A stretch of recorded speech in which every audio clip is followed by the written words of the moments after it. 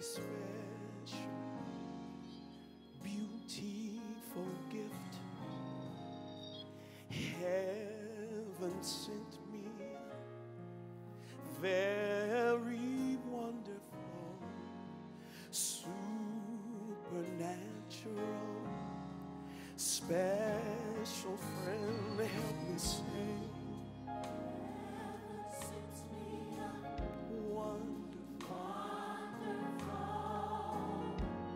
Very special, beautiful. Oh, heaven. Oh, very wonderful, supernatural, special friend. And when I call him, he answers.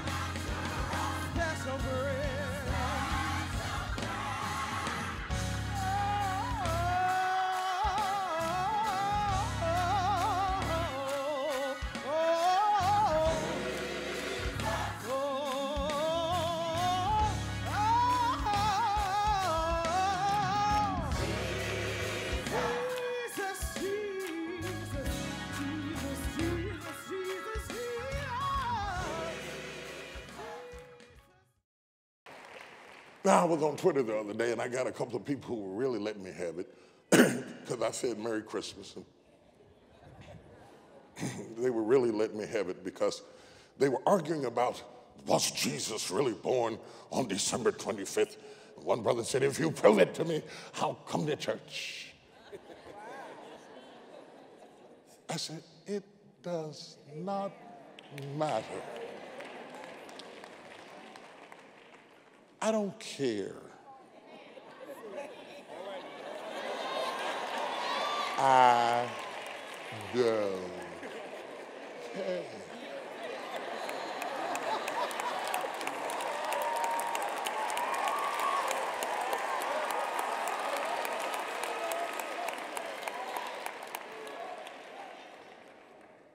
If there were no snow, if there were no violins playing, if it were not even in the winter, if it were the 15th, of July. I don't care when he was born. I care that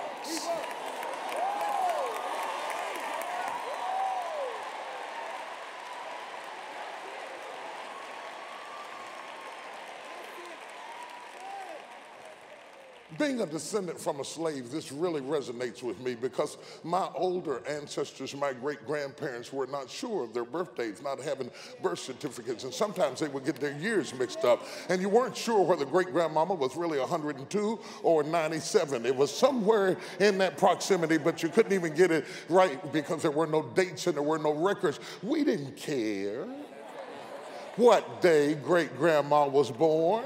We just celebrated that she was born. And we picked a day, and we baked a cake, and we had a party, and she knew that we loved them because it's the love that really matters. As a born-again, blood-washed, sanctified, spirit-filled child of God, you can't stop me from praising God who loved me enough to come where I was, arguing about a date or what he wore or what he had on. I don't care. I care that when sin had me shackled and I was bound in bondages, when all hell was breaking loose and I was at my wit's end, when I was suicidal and taking pills and trying to die and nobody understood what it was like to be me, I care that he loved me enough to come where I was and feel my pain and be touched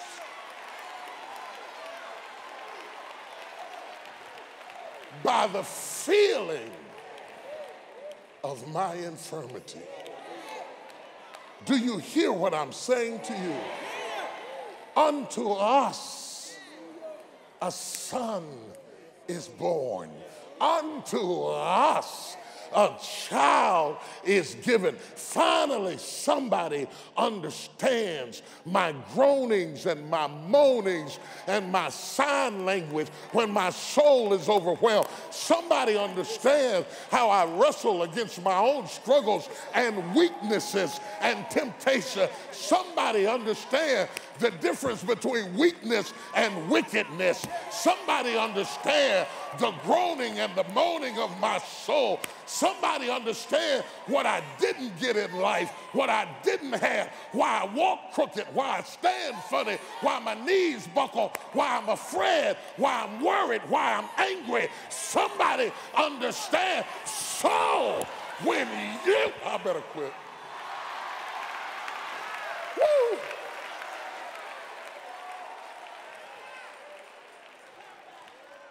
When you walk away and won't let me into your little club and isolate me and ignore me and limit me and frustrate me, and we used to have, I can't get no satisfaction. I can't get no understanding. I can't get no sensitivity. When I turn to you and you don't get it, I go to the rock of my salvation. I go to the stone that the builders has rejected. You know why? He's not just the God of the universe. He's not just the ruler of heaven. He's not just the CEO over creation. He is not just the chief administrator over the angels that go to war. He is not just theirs. In fact, he's mine. For unto us a child is born, and unto us a son is given. To the motherless, stop telling people you had no children. For unto us a son is born, and a child is given. This is your baby. the baby Jesus, born in a manger, wrapped in swaddling clothes, given to you so that when nobody gets you and nobody understands you, so that when you pour your heart out to people who are calloused and cold and indifferent and cannot be touched by the feeling, not your infirmity, the feeling of your infirmity. He said, I'm not only in touch with what happened to you, I'm in touch with how you feel about what happened to you. Unto us a son is born, unto us a child is given. He's yours, and nobody can take him. He's yours, and can't nobody rob you of him. And he came because, like all good lovers know, if you're going to stay together with somebody you love, you can't just see love from your side. Young couples always argue to prove their point. But people who have been married for years survive because they learn how to see it from the other side.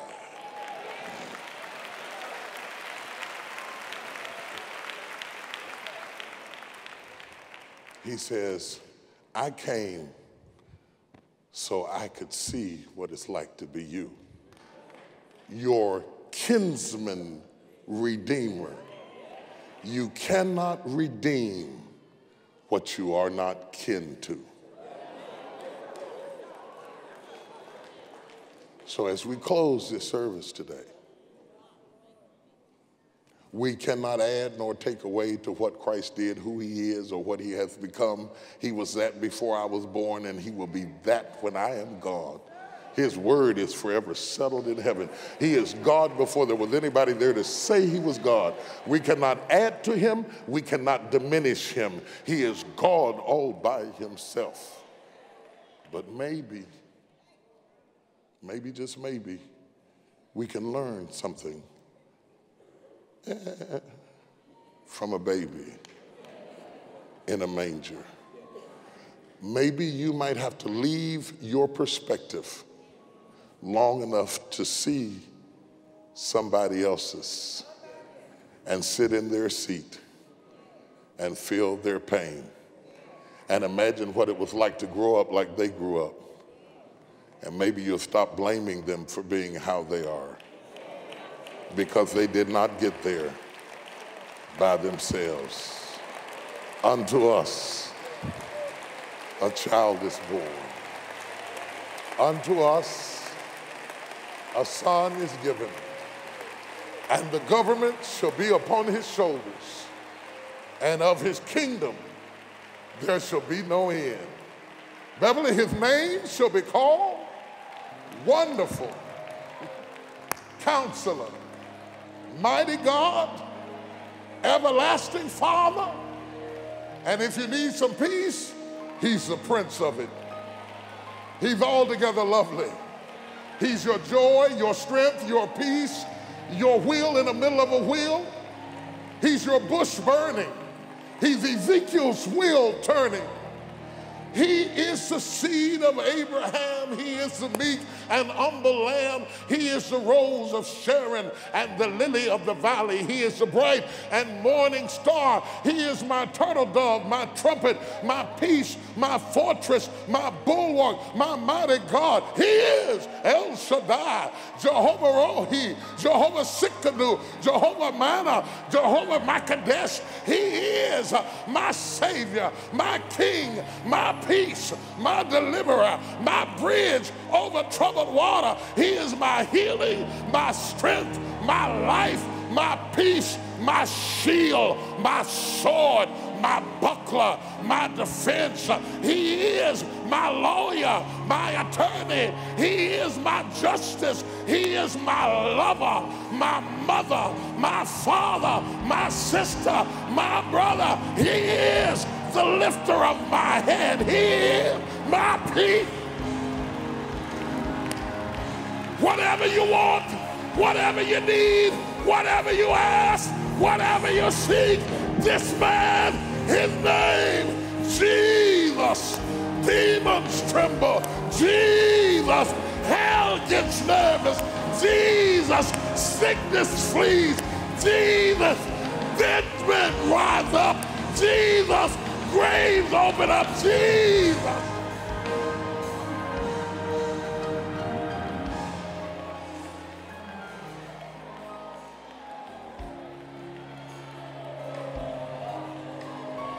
And if you're looking for a great gift to give him for Christmas, why don't you think about giving your life to him? He knows who you are, whose you are, what you did, why you did it, your story, your trauma, your pain. Now the malls have been filled all weekend. Credit cards maxed to capacity. People giving people stuff. But I'm wondering if there's a backslider or a sinner somewhere in this room that wants to give the ultimate Christmas gift. You don't need a credit card. You don't need to park in the back of the mall. You don't need to stand in the line at the cash register. This is already paid for. It's free. Is there one in this room that wants to give Jesus what he really wants for Christmas? Why don't you take all of your sorrows and all of your burdens and all of your problems and bring them here and give them to Jesus.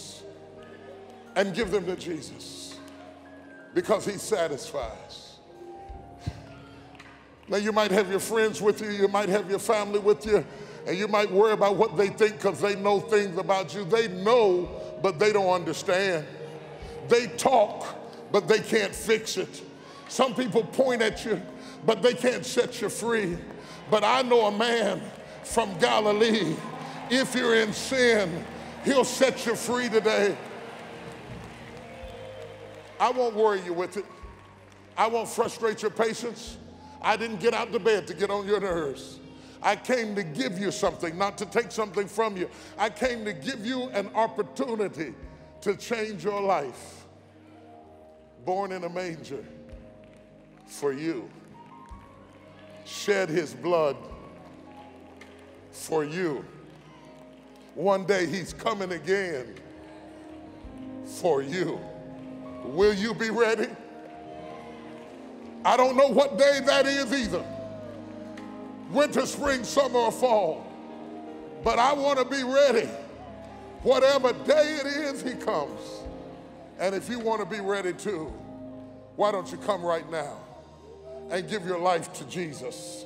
Why don't you come right now and give your heart to God? Everybody's standing so nobody has to crawl over you. I'm going to ask you to give us just 2 minutes of respect. No moving, no walking. Your turkey's not going to burn. It's all good. Stand right where you are so nobody has to crawl. And in these few moments, I want every backslider and every sinner and every person who drifted away, and I know you got something where you say you and God got an understanding. No, you don't. If that understanding is not in that word, it is not an understanding. It is an excuse. Get rid of those excuses. Stop making excuses and blaming people and make a decision, the best decision that you could ever make on this Sunday morning, this Christmas Sunday morning. Walk walk down them aisles with your head held up, not caring what people think. Tell them, I don't care, and come and give your life to Jesus right now. Here they come. Somebody clap your hands. Here they come. Here they come. Here they come. Here they come. Somebody clap your hands. Somebody clap your hands. Here they come. Here they come. Somebody clap your hands. Here they come. Somebody's husband is coming. Somebody's mama's coming to the Lord. Somebody's son is coming to Jesus. Here they come. Come on down. Come on down. Come on down.